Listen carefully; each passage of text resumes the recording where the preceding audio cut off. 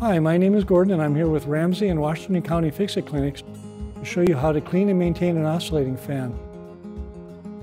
We're using an oscillating fan today as an example, but you can do this with many other household items in your home to keep them running for years to come.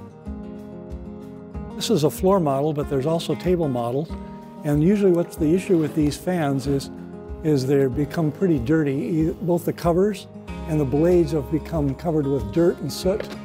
One thing I did not mention at the beginning is make sure the fan's always unplugged when you start.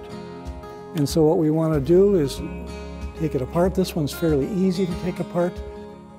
The cover comes off by taking these clips around the outside where the two pieces come together.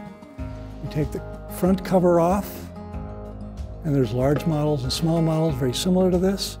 Remove the cover, and then there's the fan blade assembly. And in this case, because the fan blade goes in one direction, this is counterintuitive, but the nut that holds the blade on actually turns the opposite direction. So in this case, it turns clockwise to take it off. If you find you get too much resistance in one direction, take it off in the other directions slowly. And then the blade is just pressed on in this case. So we can just push it, pull it off.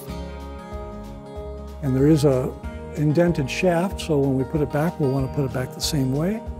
And then this back cover is also removable. You don't have to take it off, but it makes much easier cleaning. In this case, there's a nut on here. This one's actually labeled which way to loosen and tighten it. So this one actually turns counterclockwise to remove that secure nut. And then this whole back assembly comes off. And then we can clean these parts. So there's different ways of cleaning this. You can either use a dusting cleaner, like spray air at these. That's one way to do it. I like to take them myself. You can either use a dry rag or you can use a wet cloth.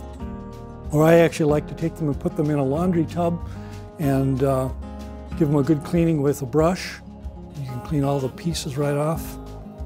Make sure everything's clean. Just using a mild soap.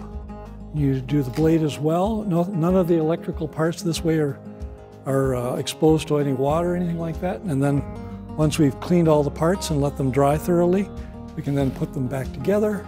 And in this case, there are a couple of pins on here for this assembly, so we make sure we get the pins lined up.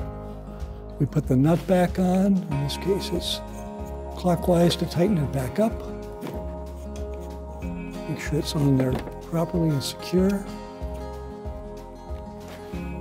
Put the blade back on. Like I said, there is an indent on the shaft, so we want to get that in the right spot. There we go. Once you see the threads, then you can put the nut back on. And again, remember to turn it the opposite direction from normal. And then with the clean cover, we can put the clean cover back on.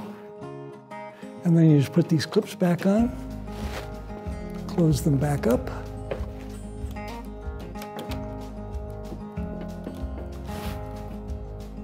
And you can use your fan again. So that's all you need to do to clean and maintain your oscillating fan.